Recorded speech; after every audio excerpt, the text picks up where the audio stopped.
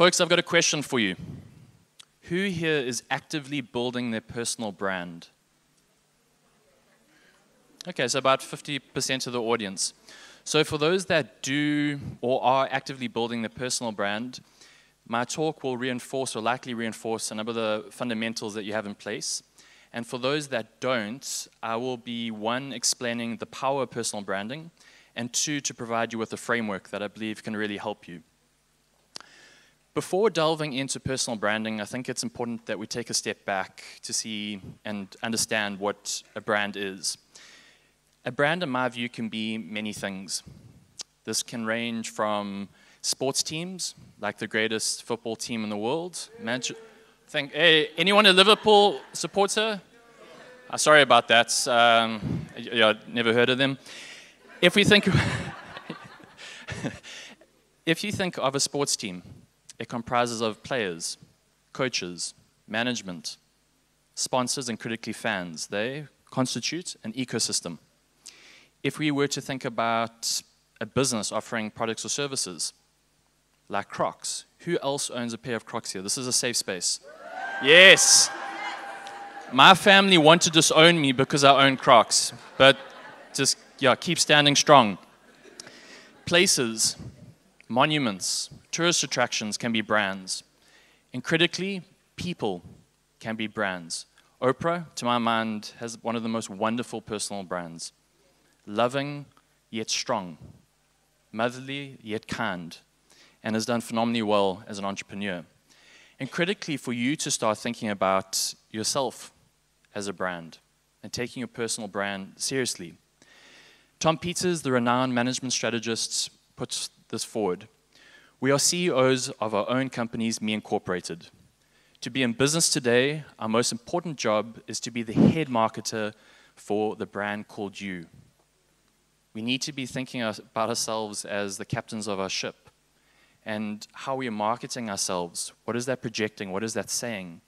We need to curate and take control of that.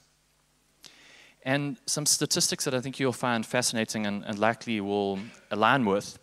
According to Nielsen, 88% of consumers trust recommendations from people they know above all other forms of marketing.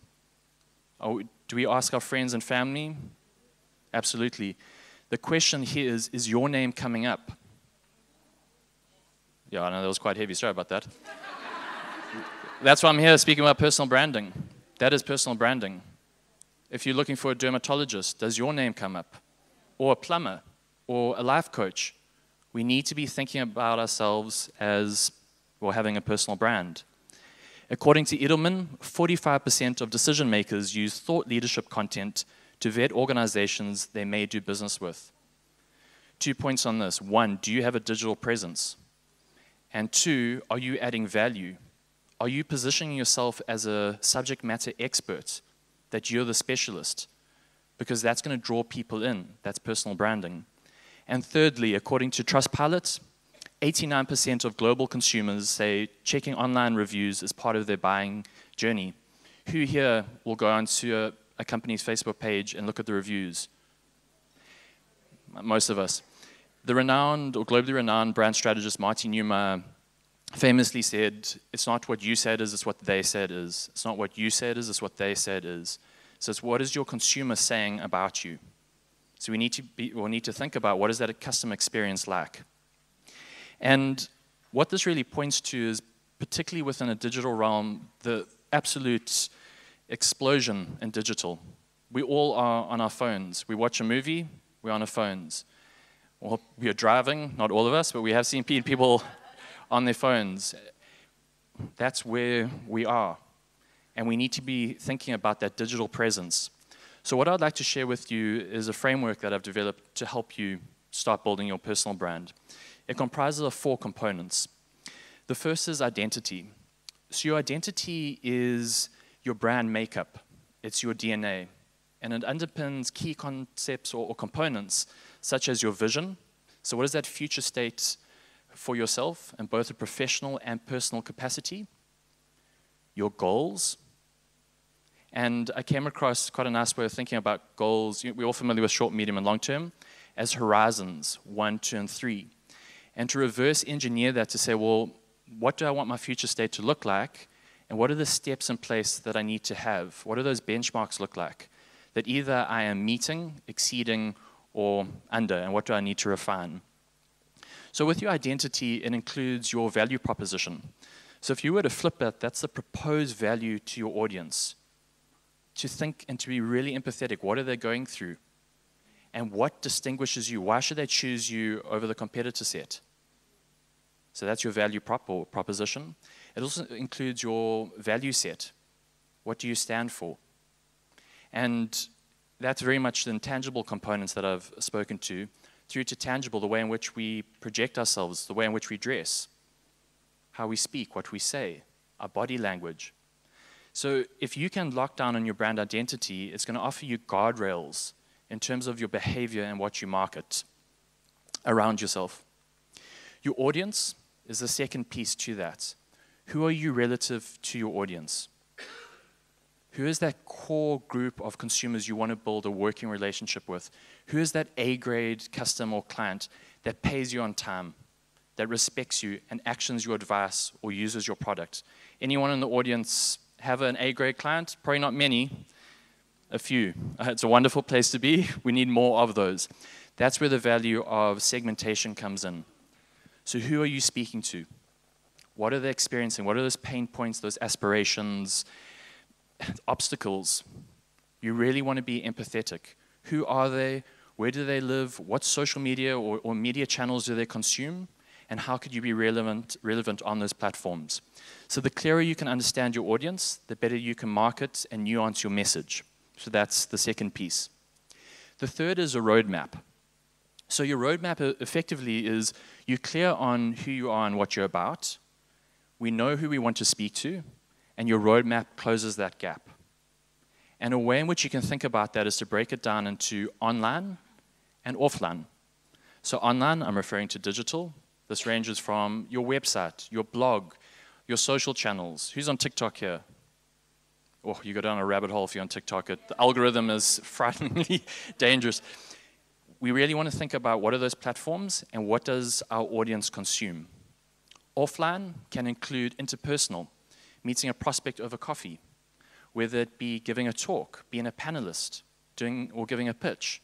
You want to think about where your audience is and how can you occupy those key spaces. So that's really what your roadmap looks like. Where are your consumers? What you also want to attach is what is known as a CTA. So your CTA is your call to action. It's that desired next step or nudge that you want your prospect to do. Is it to follow you on said social channel? Is it to book a consult with you or visit your website? So often I see individuals not including that facet in their communication. So you're offering a lot of value, but you're not telling them what to do next. So that is essentially a key element. And the last piece under roadmap is you want to assign what is known as metrics. So what that is effectively is a way of measuring the efficacy or the success of your marketing. So to say, well, if leads and sales are important to you, I think most of us that will apply. What are those metrics? Is it to drive traffic to your website? How long are people staying on your website? Are they inquiring? So that's effectively some of the ways in which you want to think about metrics. And then the last one, folks, is to iterate. Building your personal brand takes time. To my mind, it's your greatest investment because you're drawing people in. You're building an audience. You're building trust.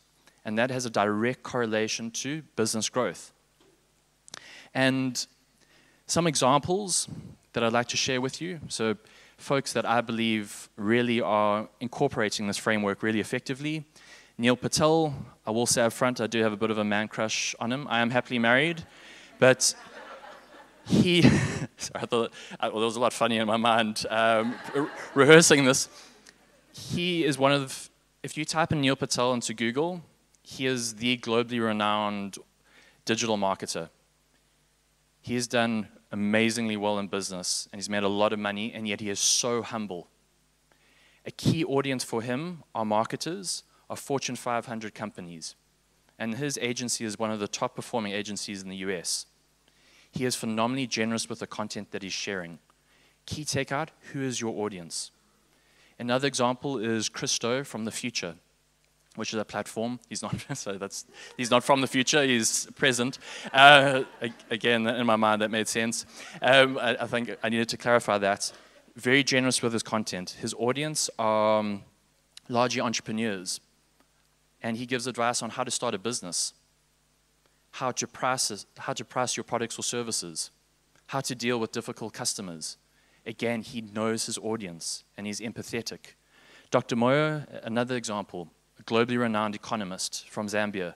She sits on boards like Chevron and Barclays. She gives talks around the world on policy. And again, she knows her stuff. She's phenomenally generous. So the takeout here is, one, know your audience, but two, what can you offer? What do you know a lot about that will speak to a pain point or aspiration of your audience?